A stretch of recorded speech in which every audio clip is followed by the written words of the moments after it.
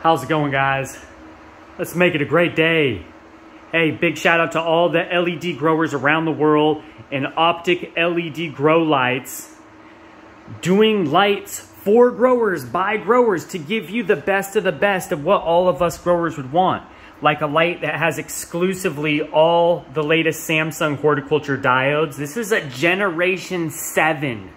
That's how committed we are to refining the technology and giving you guys the best of the best at all times. Only 104 watts. Look how crazy bright this thing gets.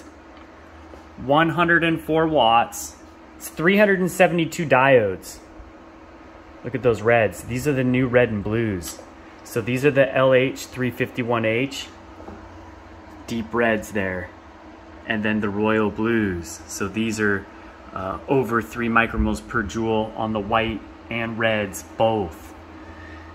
And then you also have 4 of the blue LED diodes on there.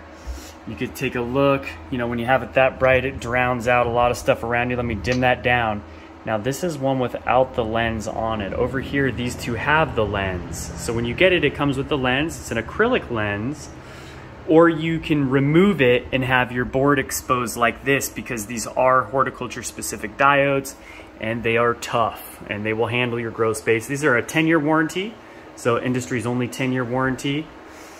Take a look at that. And then I'll also show you guys the one in the grow tent over here. Yeah, the grow tent over here. Take a look at this. You have your anodized black pin fin heatsink, Meanwell dimmable driver. And you see how you got a Velcro thing, and then your dimmer's up here. So you can dim this up and down like so. I'll show you. Boom. Easy. You could spread these around. Super nice. And that's what it looks like with the lens on there. To give you an idea. SlimTech. Let's make it a great day. Hey, we're thankful for all you LED growers and your support over the years. And we're committed to bringing you the best of the best in LED grow light technology. So you guys, let's make it a great day. We will see you around. Optic is here for you. And we will catch you on the next one.